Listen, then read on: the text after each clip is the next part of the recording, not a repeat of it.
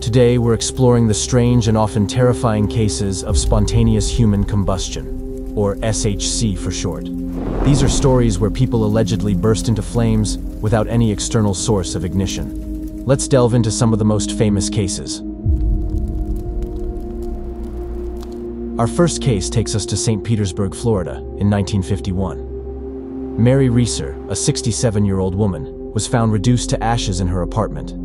The only parts of her body that remained were her left foot and a portion of her backbone. Firefighters and investigators were baffled. The chair she was sitting in was mostly intact, and the rest of the room showed minimal fire damage. The heat required to cremate a human body is around 2,500 degrees Fahrenheit, far higher than a typical house fire. Yet the rest of her apartment was untouched. How could this happen?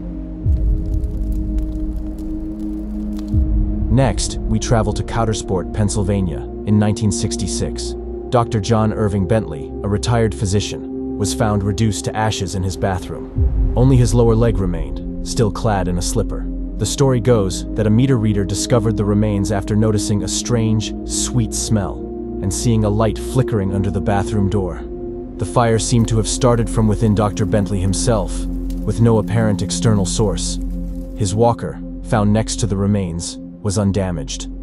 What could have caused such an intense, localized fire? Our final case is more recent. In 2010 in Galway, Ireland, 76-year-old Michael Fary was found dead in his home. His body was almost completely incinerated, but the surrounding room was mostly unscathed. The coroner concluded that Fary's death was due to spontaneous human combustion, marking it as the official cause. This case reignited the debate about SHC, as it seemed to defy all logical explanations. So, what could be causing these mysterious fires? Scientists have proposed several theories, but none have been definitively proven. One popular theory is the wick effect. This suggests that the body acts like an inside-out candle, with the person's clothing serving as the wick and their fat as the flammable substance. This could explain the localized burning in high temperatures.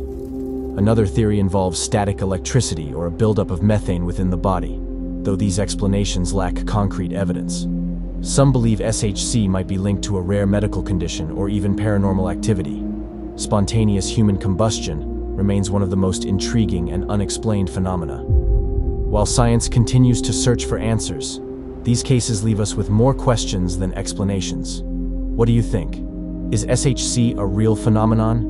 Or is there a more rational explanation? Let us know in the comments below. If you enjoyed this video, please like, subscribe, and hit the notification bell for more fascinating content.